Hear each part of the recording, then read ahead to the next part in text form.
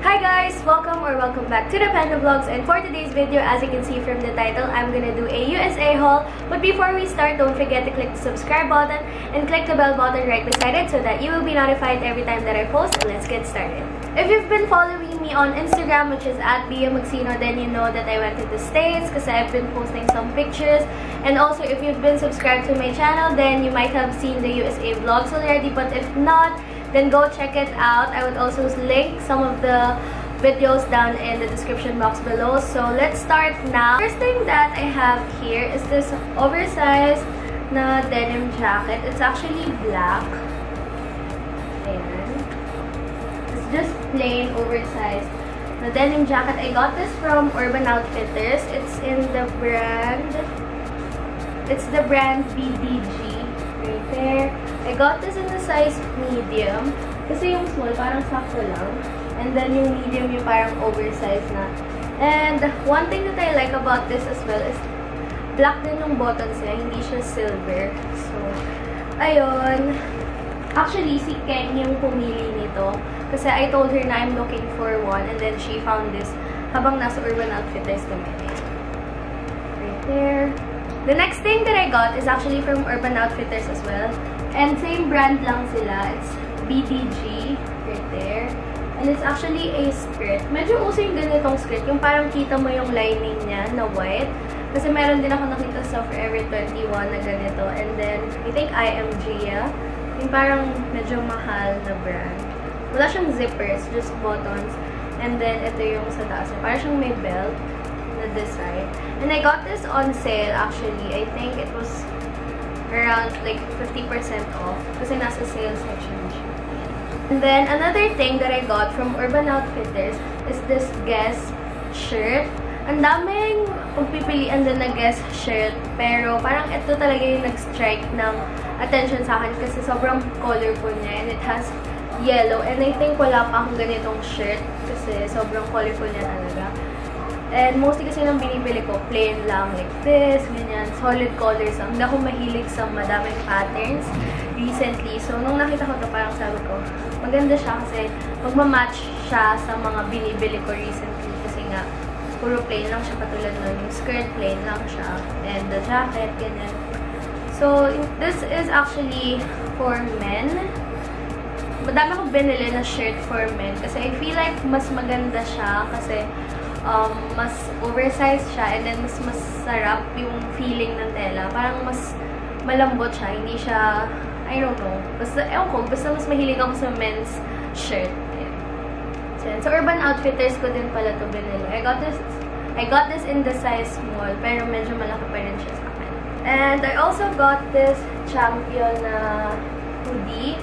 This one, I think, is from the women's section. Kasi pag sa men, sobrang oversized naman niya. Yeah, I think this is from the girls section. I got it in the size small, and I just wanted something na plain, and then I can throw it on anytime kasi may hood siya. So, pag umuulan, ganyan, okay lang siya. And it has Champion on both sleeves. So, wala kasi akong makita na plain lang. I don't know if may available pa na ganun. Kasi dati nagtingin ako online, merong available. Pero doon sa Urban Outfitters na pinuntahan ko sa Pacific Beach ata, wala. So, I just got this instead. And then, nung pumunta ako sa Fashion Valley, wala rin. So, buti na lang, binili ko na to kasi wala naman pala talaga. Keng got me this STSU na Champion shirt because she studies in STSU. So, ayan, she got me this one. And then, the next items that I have are from Brandy Melville. The first one is this parang shirt lang that says Los Angeles. It is actually not a Brandy Melville brand. It's called John Galt. Pero sabi ng cousin ko, si Keng, same lang daw yun. Kasi parang under ata nila yung John Galt or something. Ayan. It's just plain. And gusto ko lang yung parang statement shirt. It says Los Angeles. And then I also have this one. I actually wore this already. Dapat hindi pa. This is actually Brandy Melville talaga. And it's just sobrang soft. Kaya siya binili. And I like the color blue. So, ayan. And that hindi ko pa ito susuotin kasi meron ako ako actually naka-prepare na damit for my dad's birthday. But then my mom said, mag-blue kami. So, ayun, buti na lang nabili ko to. I think, the night before his birthday or 2 nights before his birthday. So, ayan. Suot ko na siya. One is this parang long sleeve top. Ayan. Medyo, hindi siya sobrang crop top. Pero medyo nasa like waist area mo na siya. Diba? Kasi hindi siya long. Hindi siya katulad ng oversized hoodie na nabili ko kanina. So, ayan. Plain lang siya na stripe.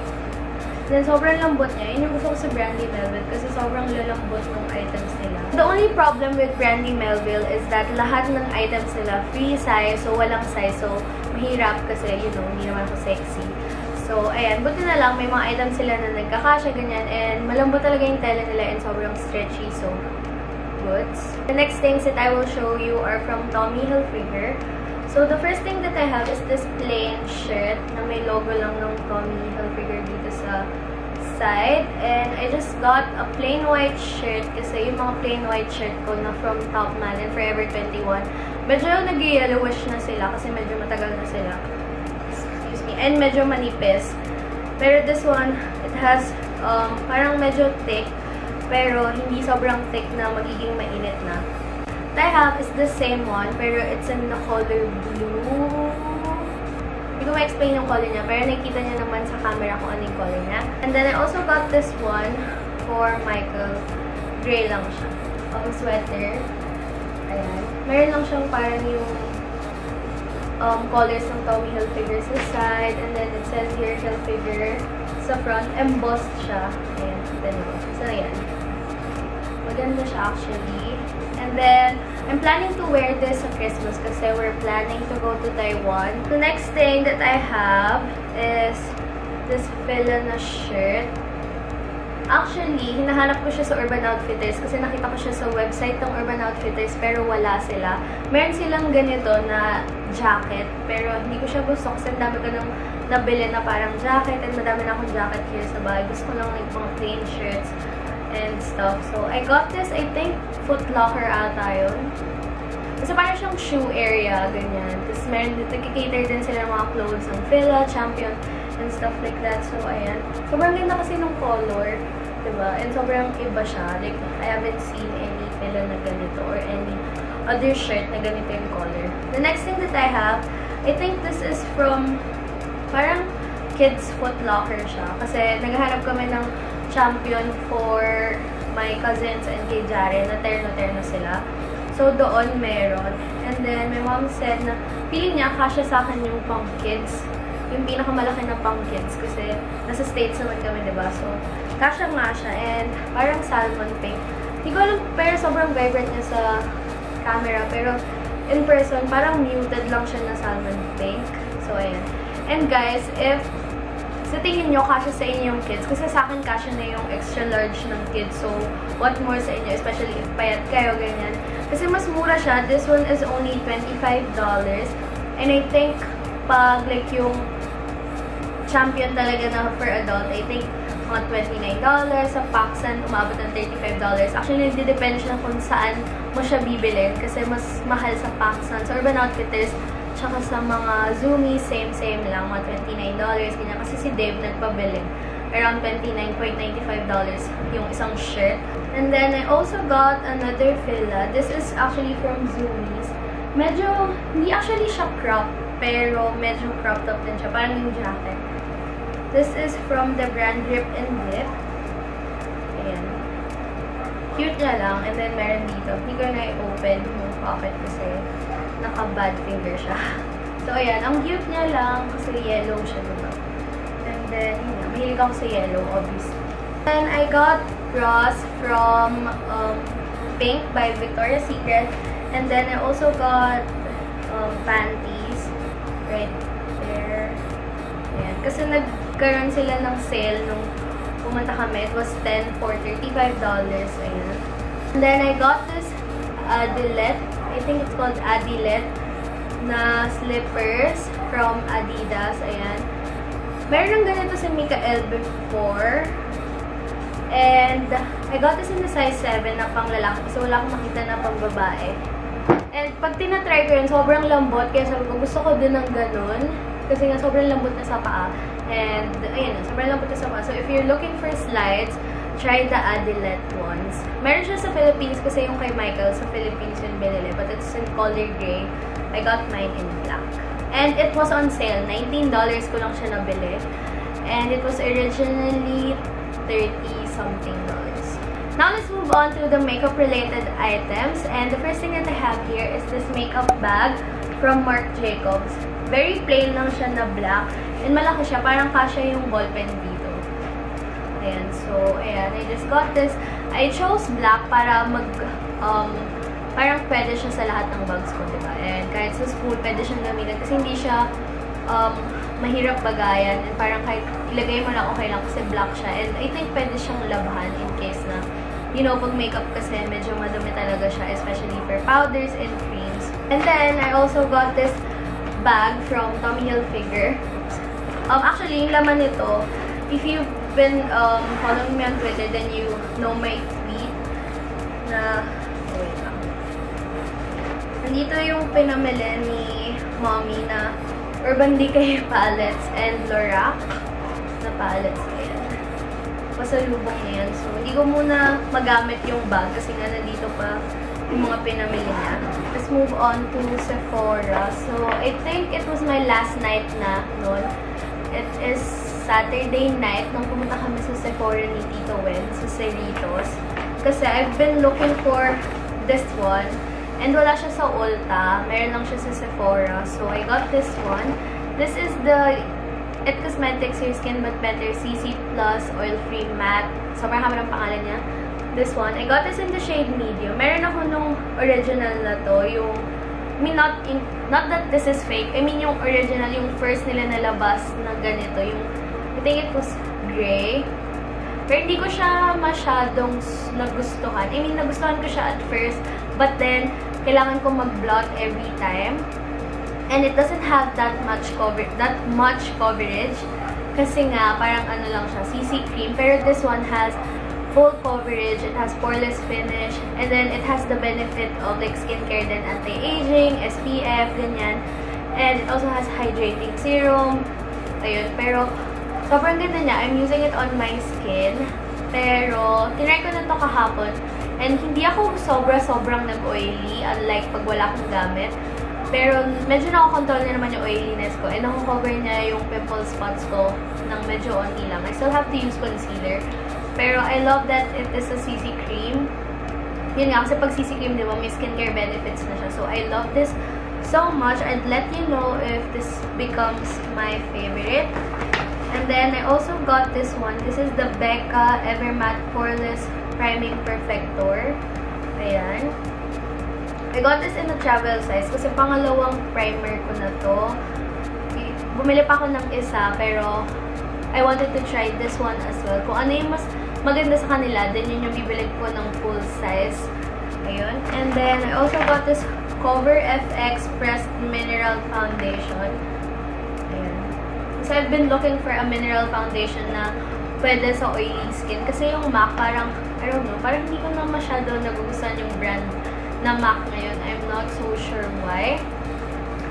So, ayan, I got this. And I got this in the shade N30. And I got small na Prep and Prime na MAC. Gusto ko lang siya itry kasi nakita ko lang siya sa Nordstrom. I think it was just $12. So, bumili na ako ng dalawa. And then, ito yung sinasabi kong primer na binili ko. This is Smashbox. Yung color purple nila. Photo Finish Minimize Pores. Ayan. Nor's Little Fetishes. Ang weird talaga nila magpangalan. So, I have the shade Dolce Vita, which is a blush, and Capri, which is a highlighting powder. For me kasi, nung tinry ko yung Orgasm nila na shade, parang sobrang light na sa akin. I mean, hindi ako mahilig sa ganong blush. So, nung nakita ko to, sabi ko, parang mas okay to. And, by the way guys, travel size to. Kasi hindi ko maubos yung blush. I mean, never pa ako nakakaubos ng blush or highlighting powder. So, this is the shade Dolce Vita. Ayan. Diba, ang cute niya. Sobrang liit. Kasi parang perfect for everyday. Perfect pang pagdadalhin mo siya. Pang travel, ganyan. Ayan, may mirror pa siya. So, sobrang ganda. And ang ganda ng mirror niya, guys. Hindi siya yung parang cheap quality na mirror kasi it's NARS. And then, I also got this Capri, which is the highlighting powder. Ayan. Parang siyang champagne pink. Not champagne gold. Parang siyang champagne pink. Hindi siya ganun ka blinding, which is good kasi this is perfect for everyday lang. And then, I got this Real Technique sponge. Apat siya. I'm looking for the big one kasi parang nakikita ko dati pag malapit na yung Christmas, nagre-release sila ng sobrang daming sponge. Pero wala. So, I just got this one instead kasi ito na yung pinakamadami na meron sila. Tarte Shape Tape Concealer in the shade medium kasi paubos na yung sa akin. And then, I also got this one, Makeup Revolution Concealer in the shade C10.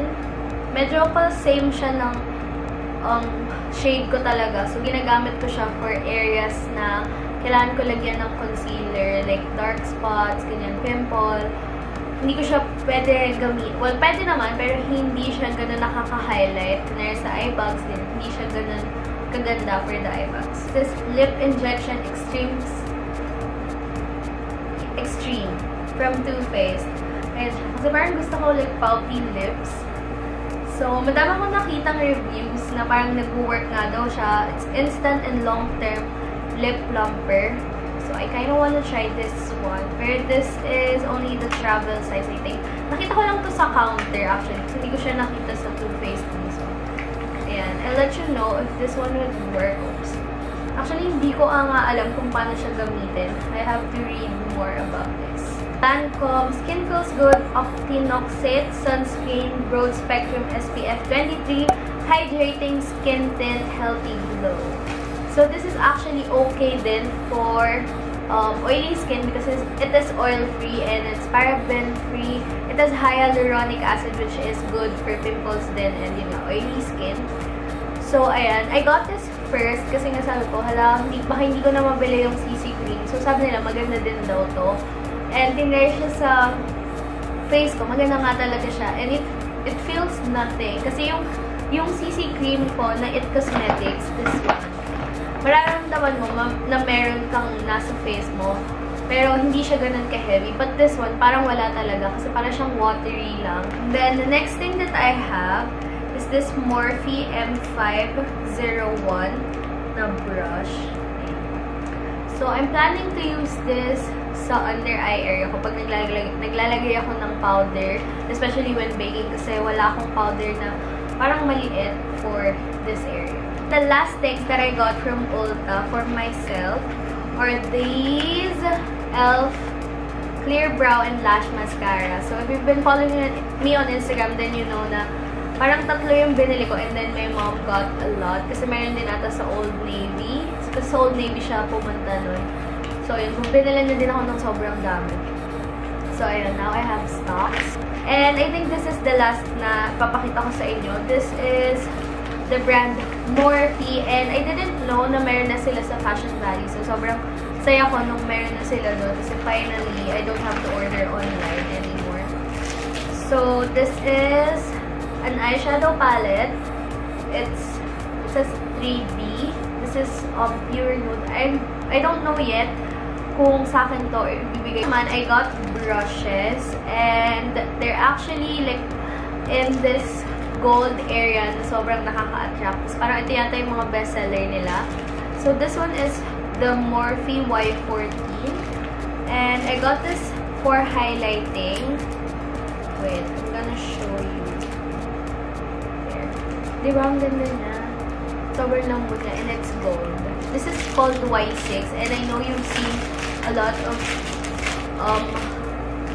makeup bloggers who use this. This is like their buffing brush and sobrang lambot niya and they use this for foundation, ganyan. I think it was Manny MUA, Bretman Rock na nag-rave nito. Kasi sobrang dami nag-rave nito. And sobrang dense talaga niya and sobrang soft niya. So, I'm so excited to use this one. Almost forgot about this one. This is the DIY neon sign from Urban Outfitters.